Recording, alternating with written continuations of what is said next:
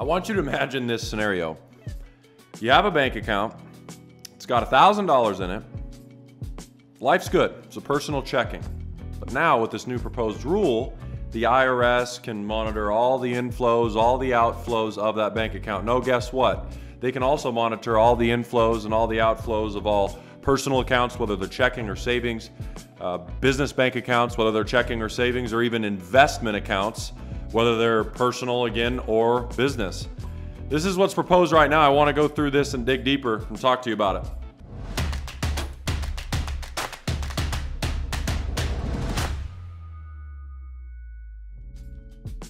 Hey guys, welcome back to the channel. My name is Patrick Kenney. We talk about finances on this channel. If you're new around here, be sure to click that subscribe button, and of course like this video if you want more topics like today, where typically I don't talk about the news, and frankly this became a video because of the news. I started seeing this repetitive headline come across my feed, and it was from people on Twitter and Instagram and Facebook going nuts.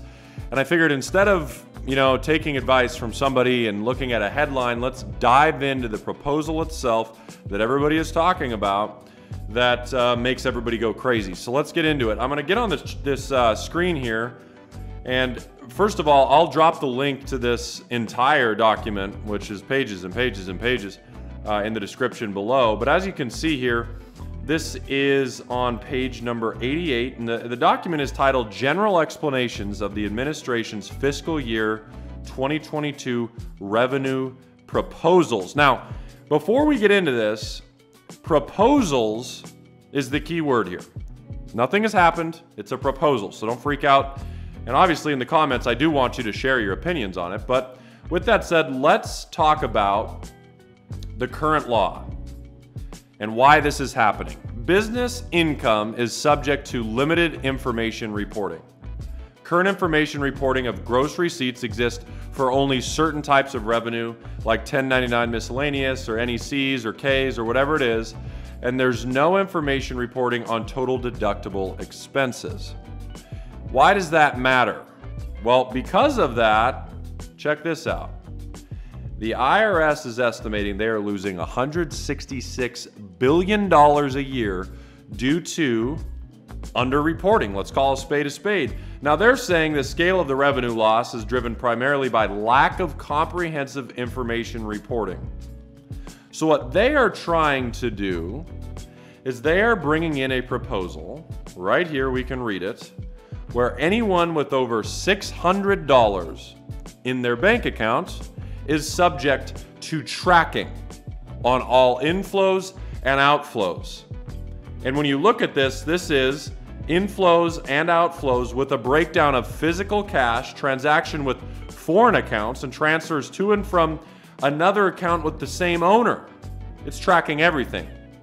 This requirement would apply to all business and personal accounts from financial institutions, including bank, loan, and investment accounts, like we talked about at the beginning, with the exception of accounts below $600. Guys, we all know a lot of people have accounts with more than $600. This is effectively impacting the majority of the United States. Furthermore, what I find extremely interesting, if you kind of scroll down, whatever, this is good stuff, scroll down here. Let's start to throw in that crypto word. What's the real reason behind doing this? Well, now let's start to read. Similar reporting requirements would apply to crypto asset exchanges and custodians. Separately, reporting requirements would apply in cases in which taxpayer buy crypto assets from one broker and transfer crypto assets to another broker, and businesses that receive crypto assets in transaction with a market value more than $10,000 would report such transactions. I think this has a lot to do with this proposed law. Crypto, as we all know, is very difficult to track from a government standpoint, from the IRS's standpoint. Very difficult to track. We all know this. It's no secret. Everyone knows this. This isn't a news flash. But now, throwing that in there, this is creating a scenario where we're basically going to track everything of yours. Essentially, we're going to do a real-time audit on all of your income and expenses, real-time, personal, business, investment, doesn't matter as long as you have over $600. This is affecting a lot of people. And you might be thinking this. You might be thinking, well, Patrick, why would I care? I'm not doing anything wrong. They can look at my accounts. I don't care. That's fine. And I'm not saying you're doing anything wrong. I'm not saying I'm doing anything wrong. I'm not saying he or she is doing anything wrong. It's not about that. What it's about, first of all, is privacy, which does the Fourth Amendment even matter anymore at this point? I don't know. And this might spark some debate in the comments. That's fine. Let me know your comments. But also, you might not be doing anything wrong right now at all.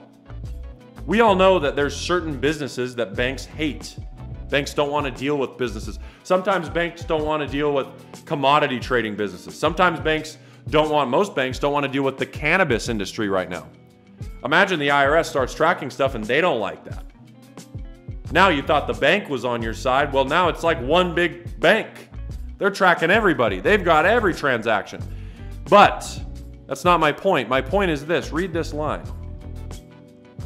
The secretary would be given broad authority to issue regulations necessary to implement this proposal.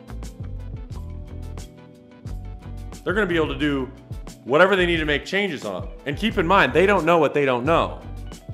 So just because what you're doing now is fine, you're like, I'm not worried. What if they start this and then suddenly they start implementing changes that do impact you? Because now they have the data to back up what is going on.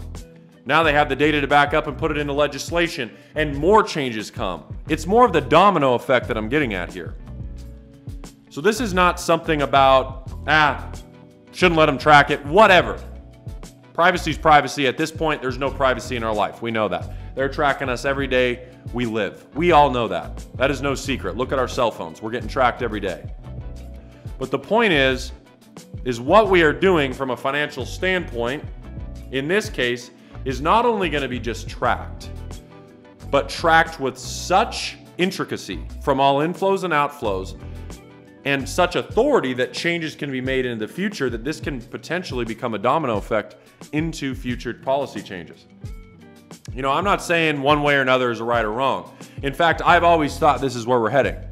I've always thought this is going to become more and more automated to the point where audits don't need to exist. They can naturally do this from an algorithmic standpoint. You might say, well, audit me then. Maybe that's what you're saying. Why do this? Just come audit me. I'm not doing anything wrong. Think about that. Audits cost money. Audits take humans out into the field, hours, it costs money. Everything is about revenue. That is an expense. How about let's create a proposal. Let's try to get it through under the radar at page 88 of a document. And let's see if we can automatically audit everyone. That way, we can find that missing $166 billion while still proposing more tax hikes. Sounds like a plan to me.